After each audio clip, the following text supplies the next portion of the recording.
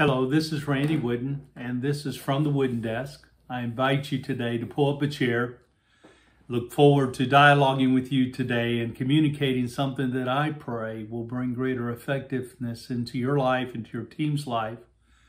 Today I'm going to be sharing a subject that I have used in a lot of retreat settings and usually have some feedback throughout the process of this lesson. So it may be that if you're listening to this with your team, it may be that there'll be a couple points that I can just let you know this will be a great place to pause and have dialogue with your team about certain elements of this lesson. But I want to talk about the expectations from a leader's heart. Expectations from a leader's heart.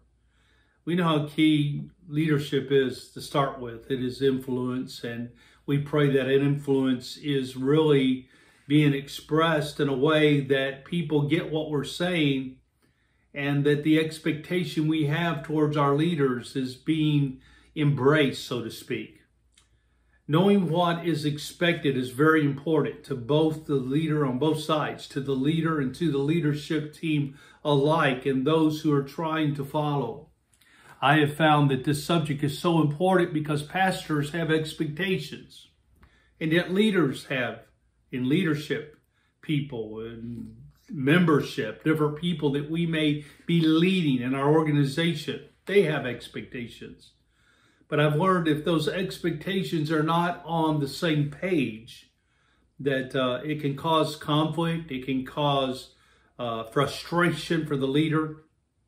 And I know personally that especially in my younger years, I dealt with a lot of leadership frustration, inner frustration, because I was having expectations about people and what I thought they should be doing that was not happening, that I would become very almost angry at times because I had an expectation. But then as I grew in my leadership and I grew in the ability to communicate, I had to ask the question, and I had to be willing to take responsibility and ask the question, did I express myself and communicate in a way that they were clear about the expectation that I was expecting?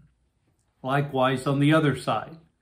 And I find out sometimes these are very far apart. Matter of fact, if I was to tell you to pause the video right now, I would ask you to answer the question or write 3 things that you expect from the one that you're following, or your leader. What do you expect from your leader? And the leader, I would like you to write 3 things you expect from your team. I want you to do that right now. And if you pause for a moment, I believe that that's going to kind of set us up for where we're going. Well, I hope you had a moment to do just what I asked you to do in writing down what were the expectations that you have from your leader, and likewise your leader from you. And sometimes, and then dialogue about that a little bit, because sometimes within that you begin to find out, wow, I didn't realize they expected that. And what I call the invisible expectations are always there in a leadership scope or in a leadership organization, but yet they're not necessarily embraced. I would just tell you there is a big difference between expectation and reality. And what do you mean by that? Well, first of all, the closer you can get expectation and reality together, probably the more effective there's going to be, and there's going to be much less stress in the ministry. But the further you get these apart, the greater there is for the risk of frustration and conflict. And a lot of times I've seen teams and gone into a team setting where there has been continual conflict and anger and even relationship clashes because they were very frustrated because they weren't meeting an expectation, or vice versa, that there were some things that weren't being embraced that thought should be there.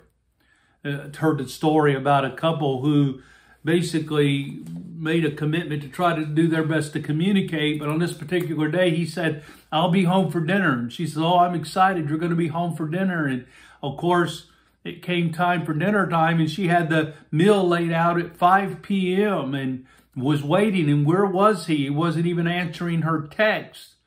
And then about 7 p.m. that night, he walks into the door and basically walks into the kitchen, and there's nothing on the table, and he sees his wife at the sink, and her back is turned from him, I guess, and basically says to her, "How are you doing?" And she doesn't say anything, and all of a sudden he realizes how cold it really is in the kitchen. And he says, "Are you okay?" And she says, "I'm okay." And of course, when you get that fast answer from your spouse, you know something's not right. What happened? What happened, he says. She says, "Well, you said you would be home for dinner." He says, "Well, I am home." "Well, I thought you would be home, and I expected you home at 5 p.m. He said, "Well, I thought you knew I had to work till 7. Well, they both were not wrong, but they both had different expectations. She was angry. It was causing conflict. And yet, he was coming in from work realizing that she thought one thing and he was doing another thing. Now, as simple as that little story is, how many times in ministry have we gotten frustrated at somebody because we expected something they were supposed to show up for, or they were supposed to do a certain duty or responsibility, and it fell short of what you thought should have been done, and we have to ask why that was.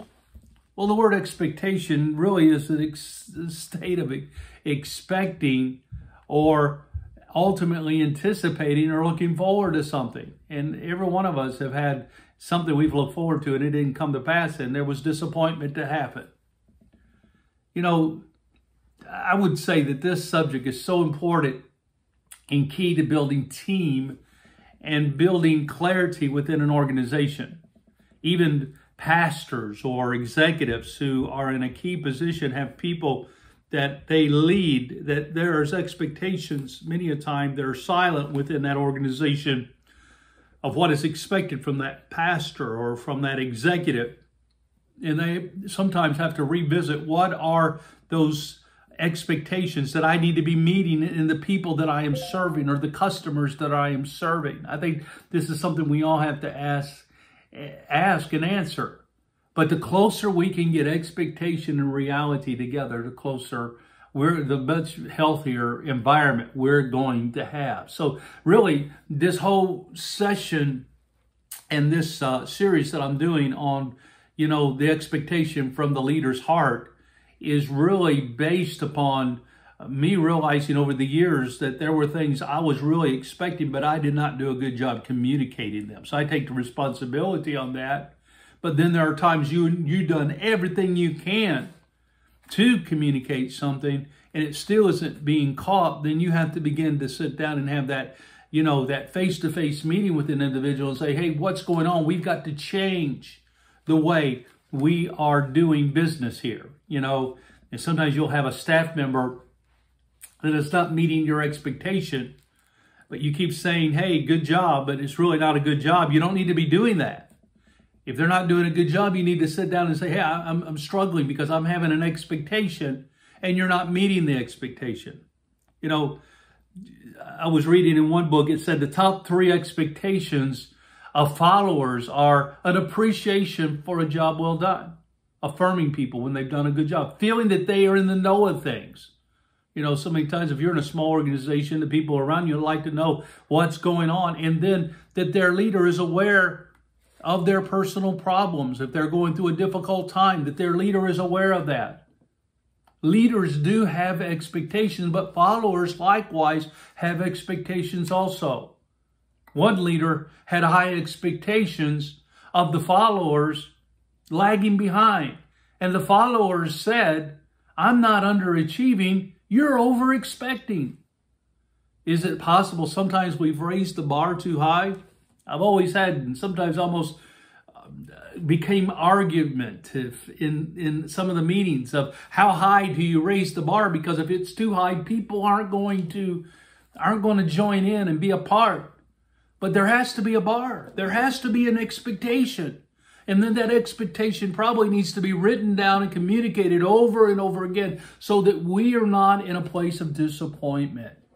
Every effective leader and leadership team has to know what is expected. I'll never forget, probably a disappointing conversation that I had was I pastored 4 churches in my ministry. The last church I pastored for almost 26 years.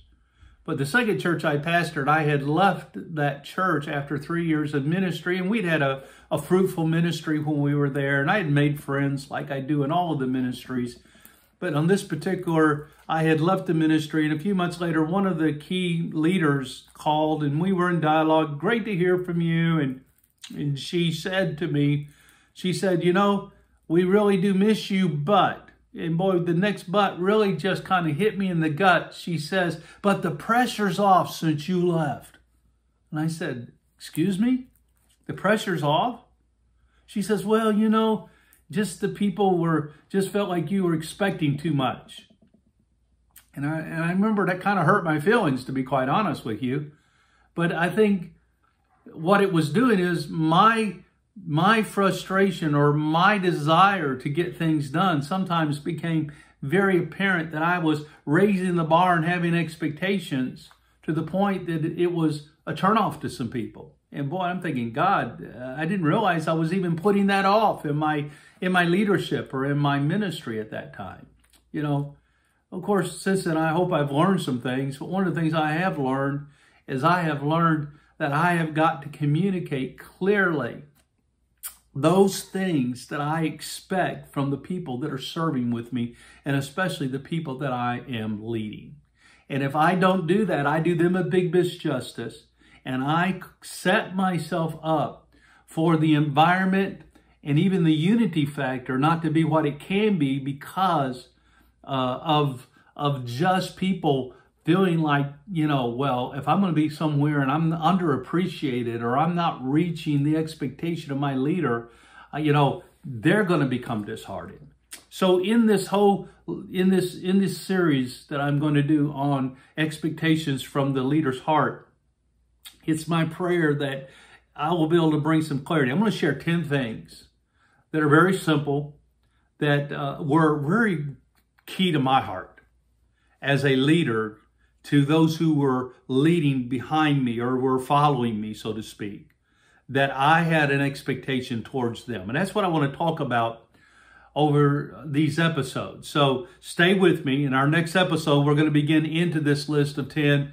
And I pray this is going to be a blessing to you and your leadership team. I would encourage you at the end of this video, if you're listening to it with your team, just take a moment, dialogue about this a little bit. Ask the question, is there clarity? Or have we been imparting clarity of expectation, whether it be in our role definition, whether it be in the areas that we are positioned in? We all have assignments or maybe portfolios within the organization that we're in, that we have clarity about that from every role. And this goes not only from the role of a senior leader, but then from there to those sub-leaders, that they likewise are having clear expectation with those who are following.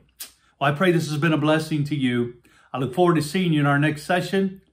And I pray that the kingdom of God be enlarged in you and around you. God bless and have a great day.